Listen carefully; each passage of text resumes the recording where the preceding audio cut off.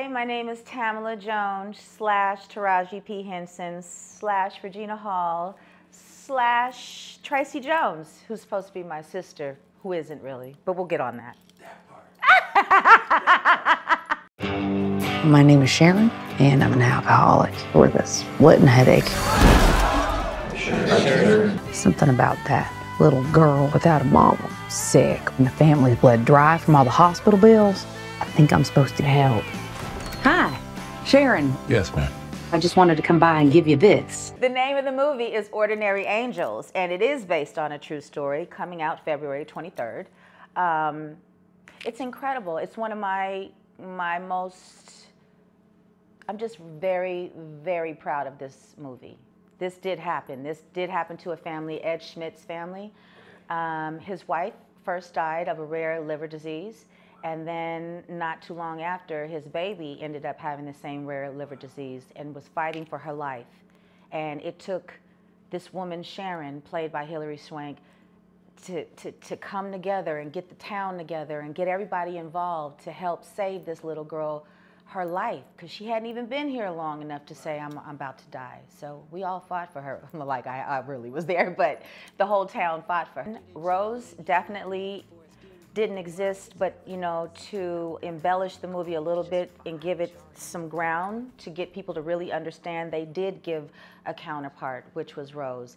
And I basically tailored Rose after my grandmother, because my grandmother, Olivia Laverne Jones, who's no longer with us, she was that. Open home to everybody, never met a stranger. If you didn't have a place to go for holidays, you were welcome at grandma's house. And she would be there for you. It didn't even have to be a holiday. But one thing my grandma did not tolerate was BS. So if you came in chaotic, she, we ain't gonna do that, sit down. Let me know why you're doing this, what you're feeling. I'm gonna tell you why you shouldn't and how you should be, you know, living your day-to-day life and trying to be a better person. And Rose is that for Sharon. Rose is no nonsense. She's her ride or die, but hey, if it's not right, it's not right, and we need to fix it. I have to credit our director, John Gunn, because it was his vision that he saw after he read the script like the rest of us. And this is the story and how he wanted to tell it. So he was very specific with his directions, but he was layering everything. He built and built and built until he got what he wanted, and we moved on. Is it? Today? Okay, we'll be there. You want to go on an adventure? Yeah. The roads haven't been plowed, the airport's closed. Honey, listen, it's too dangerous. I have to make it. This is our last chance. If we don't take it, Michelle dies. You know, Canada, we shot most of this in Canada because the actual story happened in 1994 during a terrible snowstorm in Louisville, Kentucky. And so we went to Winnipeg to shoot this, and Canada was very strict about COVID laws, and you had to be vaccinated coming into their country, and you had to wear your mask and different things. Even when we were lighter with our rules, Canada was still on it. They were serious and they did not play. And I really appreciated that, because I felt free for a moment, you know. I can go out and not have to wear my mask unless I was, you know, instructed to. We definitely did that on set. But it was, I felt confident because I knew they weren't allowing things to spread the way things were spreading so fastly. And you're asking us to reduce the family's medical bills due to hardship? No, I'm asking you to erase them. All of them. Was that funny? Let me show you something. Ed's daughter made this for school. A family tree. A simple drawing made by a child. How one life leads to another. Or in this case, how one death leads to another. Miss Stevens, please. Teresa Schmidt came to this hospital for help. Now, the good doctors did their best to save her, but they couldn't, and she died, leaving behind a heartbroken husband and a very ill little girl, Michelle. Well, I read that and I couldn't stop turning the pages. And usually I got to take a break because I read so much, you know, but I couldn't put it down. I finished it and I cried and I felt everything. And then when I was able to see my grandmother, and I saw my grandmother in Rose, I saw my grandmother in Rose, I saw my grandmother in Sharon. I saw my, characteristics of my grandmother and multiple characters in there. But the thing when they said John Gunn is directing, I was like, oh yeah, I really love how he tells stories. And then Kingdom Story Company, I love that they do a lot of faith-based movies, and I'm very strong about having a strong sense of faith. I mean, I did stare at death right in the face, so my faith is extremely strong. And then they said Hilary Swank, so I'm like, you ain't got to twist my arm. $1 Million Baby, Hilary Swank, I'm in there. I know I left after watching this movie feeling like a ton of boulders had been lifted off of me. I felt more hopeful about change, and I felt that, we can all be ordinary angels if we try. If we go out and maybe once a week or once a month do some sort of random act of kindness to a complete stranger. That's my time to be an ordinary angel. I feel like just now, especially with this movie, I'm just now getting my feet wet. I'm just now getting the stuff that's gonna make people see me as a complete whole actress and not put me in one category. It's always often talked that, women of color and disparity and money, are those things that you've had to deal with, or I'm appreciative of what I got and, I'm just okay? Here's the thing. This is a business, right? And we are all artists. When have you in history known every single artist to be making crap loads of money? Until you do, then you will. You got to keep pushing, just like the painter, just like the musician. You got to keep pushing until you get that product. And they're like, oh my God. And they start throwing money at you. That's what this is all about. If you are here as an artist, then you have to look at it as artistry. I understand a lot of the complaints about not making equal money. We could solve that easily. That's what we have unions for. If we together as black actresses or women actresses together, if we all women feel the same way, if we get enough people together, we can go to our union reps and say, hey, great that you figured it out for everybody during the strike, but there's this issue. Can you help us with this? It's a way. There's rules to this engagement. There's a way you can go about it and make it happen and get what you need out of it. But we have to be willing to come together to make that happen. There's powers in numbers. Unfortunately, if you're singular and you're saying this and then someone else says this, it doesn't come off like there's an issue that needs to be resolved. It comes off in a negative way, in a negative tone. And we don't want that. And I understood what these ladies had to say, and they were 100% right. But the way to go about it, even what Vivica had to say, I needed more support from her for the other ladies, because I understand both sides. I understand, yes, the artistry side, and we're not getting what we need.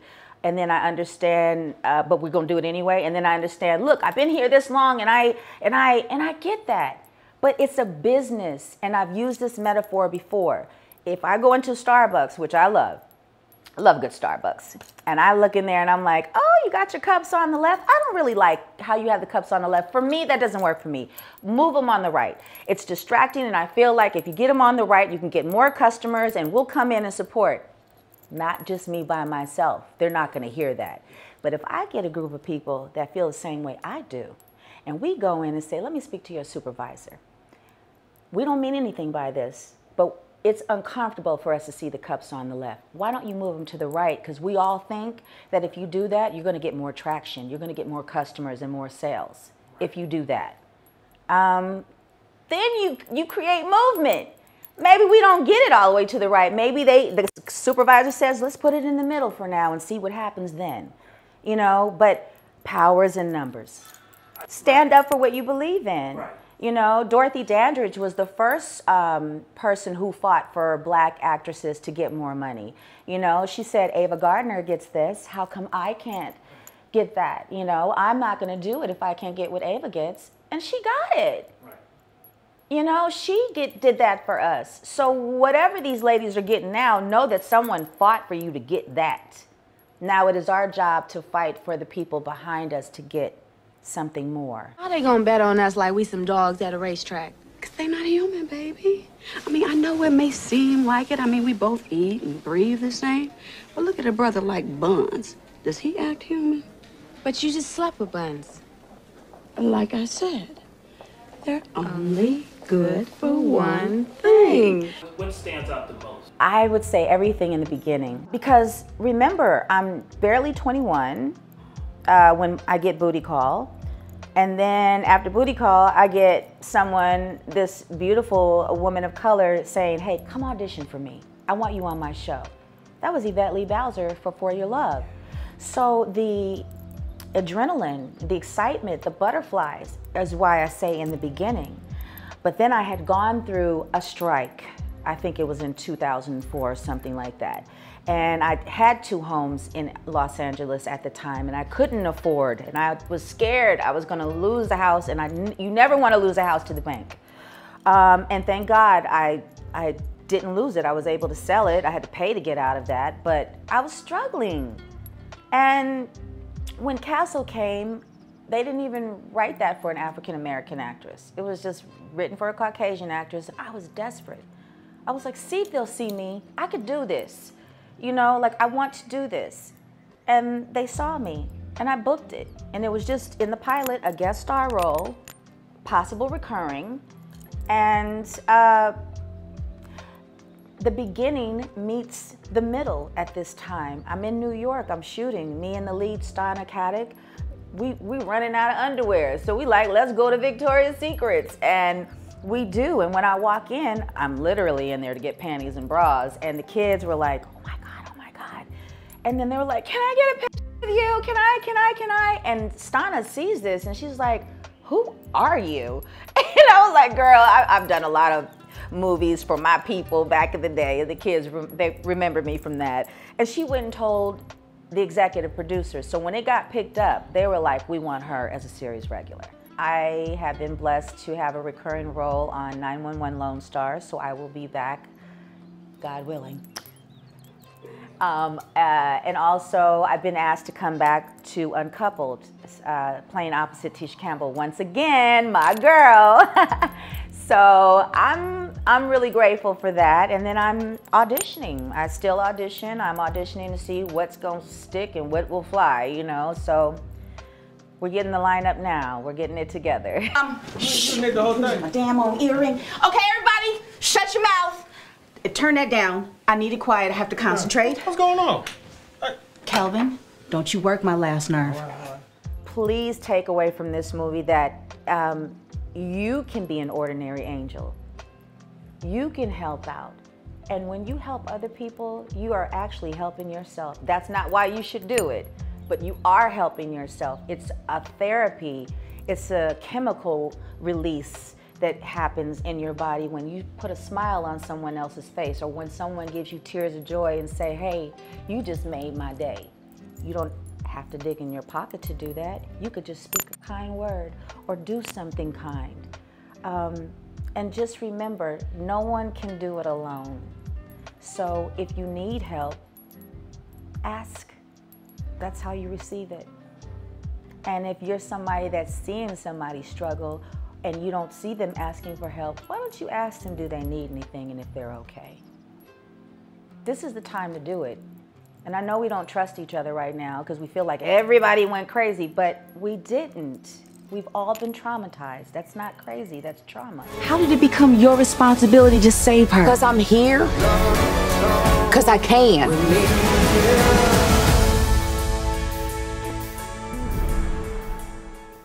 ordinaryangels.movie. If you have $1 to donate, please do it. We turn $1 into $100. We are raising $10 million to take care of hospital bills for anybody that had a donor situation. The bills are outrageous. We want to help you.